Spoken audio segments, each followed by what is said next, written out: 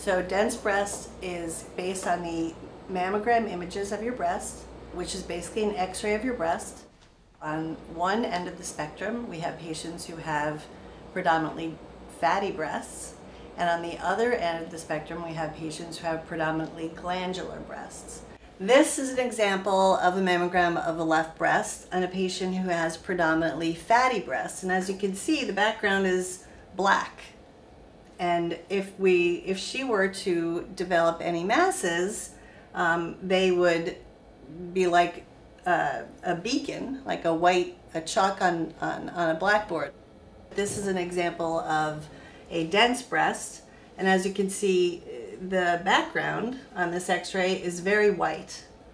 So you can imagine if you were to start to grow a small mass, which is also white, it could be lost in this type of mammogram. So for people with dense breasts, we often, advise them to get additional imaging. I just assumed it just meant I had like heavier breast tissue, perhaps.